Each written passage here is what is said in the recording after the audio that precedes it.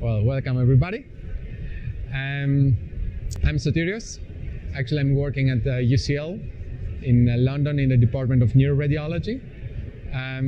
It's the biggest neurooncology center in United Kingdom.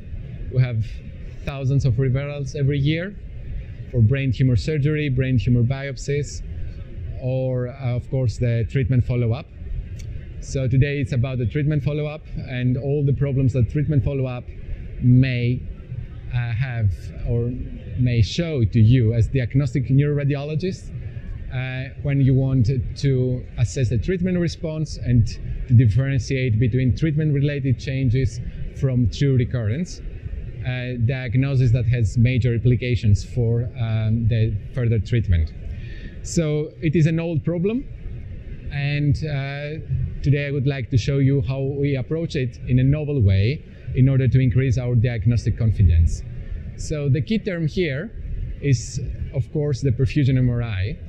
But first of all, let me give you a short overview about the high-grade gliomas, the type of tumor that we will focus on today. So it is 80% of the newly diagnostic cases. Unfortunately, the majority of them are GBMs. So when we have a patient with GBM, the first thing is to achieve, or the neurosurgeon is to have a maximum safe resection. However, it is not always possible. Then it comes to external beam radiation and administration of concomitant temozolomide. Now, when we are in the point to assess the treatment response to this adjuvant temozolomide plus radiation, so the very classical, the very conventional way is to measure the enhancing tumor volume. This has been something which is established throughout the last decades. Actually, when I recently reviewed the literature, there were reports telling us that this is more than 60 years. Of course, 60 years before, we didn't have MRI, but it is actually the way to assess, even post-mortem, the tumor burden. So the gadolinium enhancement is pretty sensitive. It's linked to the neovascularity, but of course is at the same time very unspecific. And contrast enhancement may be seen in true progression as well as in pseudo-progression or otherwise treatment-related changes. Now, using advanced MRI, we have an array of tools to differentiate or to attempt to differentiate between these two phenomena. The most widely used advanced MRI technique is the perfusion MRI, and among the different perfusion MRIs, the one which is the dynamic susceptibility contrast enhanced. So the technique has been probed the last years in many institutions around the world. Now, there is actually a very nice meta-analysis done in 2016 where the results were a little bit conflicting. There were institutions reporting very nice and very highly specific results about the diagnostic value of DSC, and other institutions that they said that it was a moderate diagnostic value. So it seems that the methodology plays a very major role when we have to assess the diagnostic value. And of course, the pool sensitivity and specificity is fairly high, is in the magnitude of 90%. But let me go through some shortcomings and pitfalls when we talk about the DSC MRI studies and how DSC is utilized, is post-processed, is evaluated in order to establish a diagnosis. So when we talk about, or all the institutions, they talk about DSC MRI experience, they have done a single time point. So throughout the treatment, there was a suspicion of pseudo-progression or true recurrence. They examined the patient on once, and they tried to establish a diagnosis. Then in these studies, there are not clearly defined inclusion or exclusion criteria, or are we talking about gliomas, are we talking about oligodendrogliomas, are we talking about metastasis? That's all these things play a major role. The leakage correction is a very well-known problem, and there have been various attempts to correct for leakage correction, for leakage in the previous years, and the algorithms get better and better in doing that. And the last thing is about the region of interest analysis, and of course about normalizing the CBV values, because everybody knows that the DSC is not a 100% quantitative method. So we tried to address most of these previous shortcomings and pitfalls in our study design. I will present you our experience from a single-center retrospective clinical study. All the patients were referred to us with very strict inclusion criteria from the Neurooncology, MDT, and we had the opportunity not only to perform one single time point analysis, but also multiple time points. The referrers were happy to have repetitive exams in the follow-up interval, in the regular follow-up interval, which is 3 to 4 months, in order to help with establishing the diagnosis. All patients had the same treatment, which was standard combined chemoradiation. About now the perfusion sequence itself, it was a gradient echo EPI done on 3 Tesla, and in order to minimize the effect of leakage and on the images, we went for a reduced flip angle, which was about 60 degrees. So everything was, the patients were also preloaded with gadolinium prior to the DSC MRI.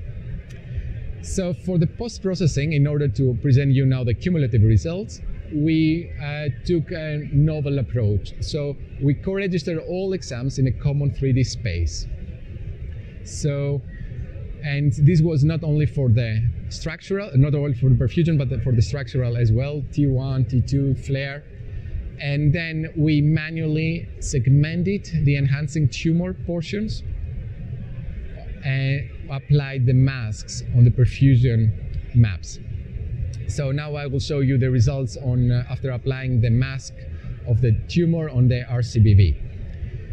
So we used for the leakage correction and for the CBV normalization the features of NNL software. So these are some screenshots. In order to save some time, we did all the exams using the batch function in NNL. Saved us a lot of time. Then we did the co-registration with anatomy. Here are some representative AIF curves, and here you see the T2 map and the different CBF, CBV, and leakage maps. And here you can appreciate also the co-registration of the CBV with the anatomy, and all this nicely coded in a color scale. So I will go some representative cases through. So this is the case of an IDH mutant GBM. We had MGMT methylation, which is a known factor for these tumors being prone to pseudoprogression. And you see, first of all, appreciate the enhancing tumor part, which was suspicious for tumor recurrence. You see here the CBV map without leakage correction, and you hear a very slender rim of hyperperfusion.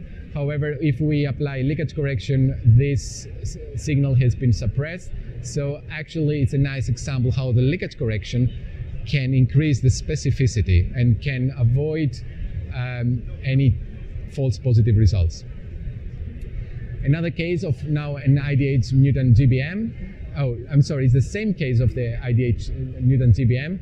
Now I show you the follow-up. So a couple of months later, you see how this enhancing region, which using perfusion was classified as pseudoprogression, is now in the phase of the resolution. This is another case of an IDH wild-type GBM, again methylated. You see the follow-up of this tumor between December 2017 and July 2018. We have a fairly stable amount of white matter edema. You see here also the tumor cavity, and in the contrast enhancement you see the necrotic area and the very patchy enhancement around the area. This enhancement proves to be negative in the perfusion map. This was another case again of pseudoprogression or treatment-related changes. Now, you see how this tumor evolves. So at that time, in the 2017 was a very thin rim. Then in March 2018 is when we performed the perfusion, and we saw that it is treatment-related changes, and a couple of months later, the contrast enhancement starts to disappear. And these were two pseudoprogression cases. Now here is a true recurrence case. Again, extensive white matter edema, very inhomogeneous and irregular enhancement. And here the perfusion map shows clearly the hyperperfusion, which corresponds to this area. And this was a true progression, was confirmed further by surgical biopsy. Now, the cumulative results show that if we have leakage-corrected RCBV in treatment-related changes, the ratio compared to the white matter is around 2.3, and when the recurrent disease has 4.1, almost the double, and the statistical significance was very high, resulting in an accuracy of 92%. You may use also the mean, which has been widely utilized in literature. However, you see that there is no significant results. So we would suggest to go for the maximum RCBV within the tumor segmentation to differentiate between the two entities, or to use the 19th percentile. Now, I mentioned before about the novel approach. So we started thinking how to implement AI techniques in helping us increase further diagnostic confidence. For this reason, and due to the quite limited patient population, we went for a support vector machine version.